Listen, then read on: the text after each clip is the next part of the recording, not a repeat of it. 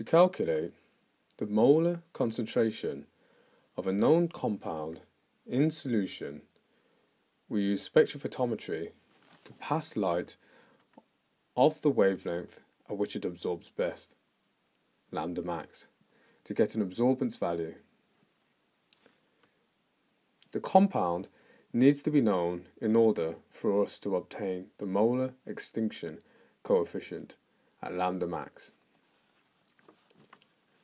This can be obtained from the database or from your own previous analysis.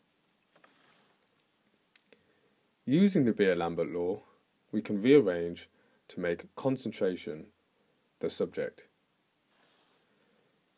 We move times EL to the other side of the equation and inverse the sign to divide.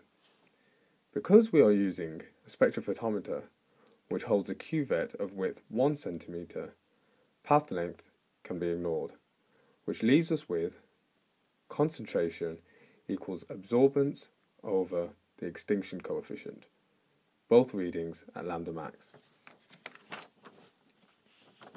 So to summarize, we can calculate the molar concentration of a known compound in solution by measuring the absorbance at lambda max, if we know the molar extinction coefficient, as we can plug these values into our rearranged equation to find concentration.